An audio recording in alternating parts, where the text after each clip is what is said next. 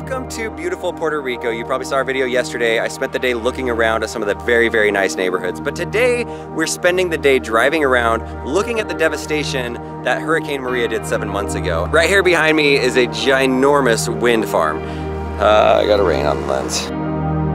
Look at these things. They're like destroyed, like almost every one of them. It's actually really sad to see that. Think how much money they put into that. But what does a Category 5 hurricane do to windmills? We're seeing it right now. Wow. Okay, I just walked up on this giant piece of the turbine that is broken. What's inside of one of these giant things? You got this styrofoam that's at the top.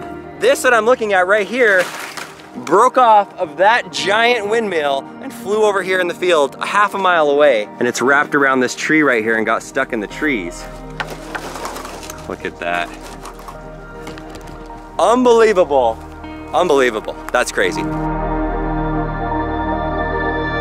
Not one of these ginormous wind power generators survived. As early as last week, the power was out for 36 hours across the entire island. And wind and solar are a huge part of keeping the sewer plants, the hospitals, the banks, crucial utilities are based off of these renewable energy sources. Also, Tesla is down here. Elon Musk has been installing tons of these solar farms and solar batteries to help this island. I'm gonna show you and take you along and see where we're at 7 months later.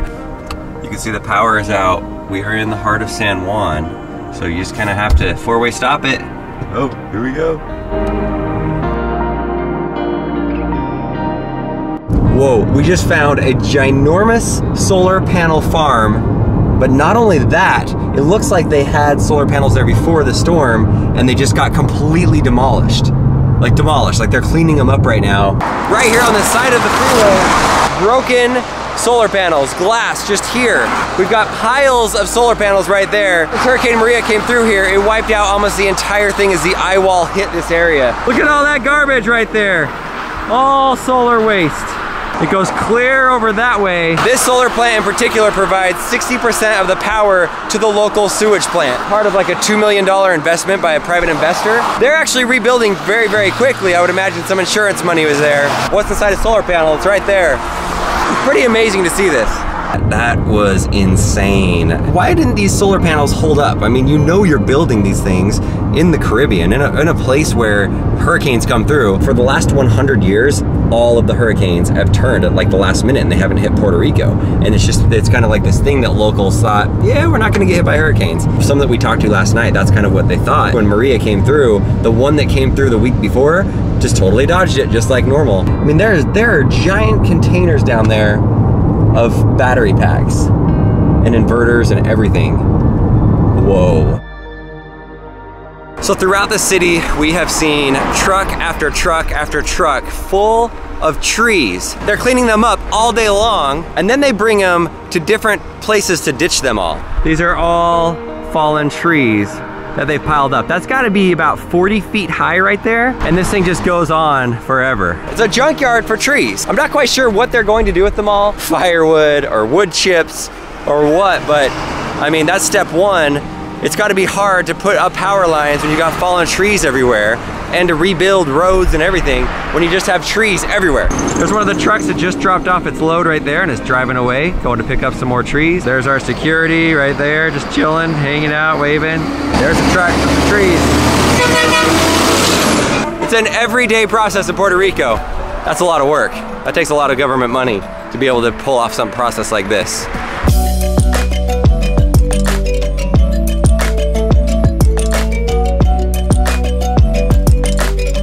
We are in a building that was completely destroyed by hurricane and they've cleaned out all the stuff since. There's a vending machine. What's inside the vending machine? There it is. This is part of a hotel that was shut down after Maria came through. Look at this, guys. Are you seeing this power pole? Somehow, because it has lines going both ways, it kept it up. It's cracked right there, and then it comes down. There's another crack. The crazy thing is, guys, this is America. We are in America. I know it's not one of the 50 states. This is a territory, but this is America. And this is the kind of stuff that we're seeing. I've seen this in the Philippines where I was born and lived for a lot of my life. I've seen this in different parts of Mexico. To be in America and to have it look so ravaged by something 7 months later and there's no signs of things getting fixed. We just drove through neighborhoods that there's no people in. So I know there are a lot of places that have recovered. It's still a great place to visit in San Juan for vacation purposes, but they've got a lot to repair here. Oh! Oh! Jake, one of my childhood fears. Have you ever seen the show Arachnophobia?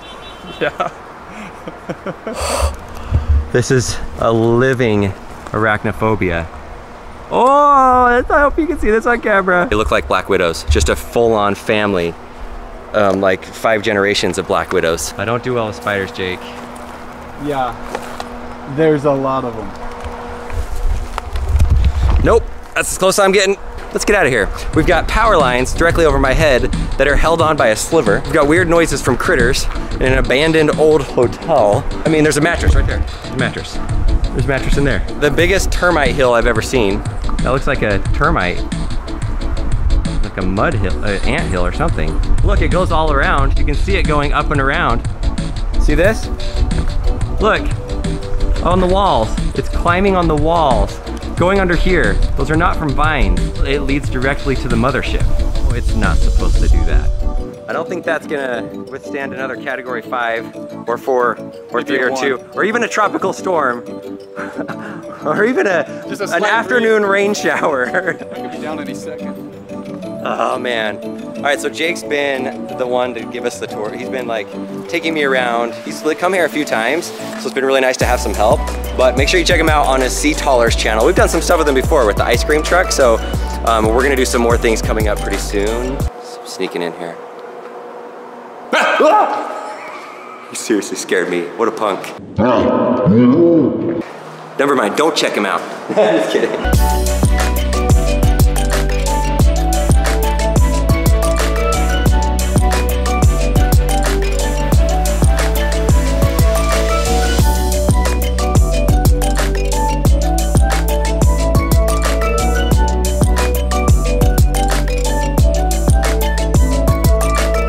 All right, we found the hospital. I can't believe that we actually did it. Look at this. These are all solar panels right here, Tesla solar panels. And then over there is a children's hospital. It's been 7 months since the hurricane hit, but yet last week the power went out on the entire island. And so what the governor said was that he was prioritizing hospitals and banking centers. And so this right here is a children's hospital, and this is where Tesla has come in and put their solar panels. They basically just took over the parking lot, put all these solar panels on here, and then they put their battery over there. And then what I think is interesting is over here, you can see that it's just all gravel. And I'm not sure, look, they're still putting the fence up right now, and I'm not sure if it's gonna be for a parking lot, maybe to expand it since they took over this part, or if they're gonna put more solar panels in. But kind of cool that even if the power goes out on the grid on the island, Tesla has it set up so that the hospital should be able to come online very quickly. Tesla has 1,000 Tesla power walls, which is like this big bank full of batteries. And so what happens is these solar panels will collect the energy from the sun and store it in this giant battery pack so that at the moment that the power goes out on the regular grid, they can instantly transform over to the energy that's in the battery. What Tesla hopes to do is have Puerto Rico be kind of an example of to maybe possibly make an entire island off the grid and just have it be solar and batteries that run it.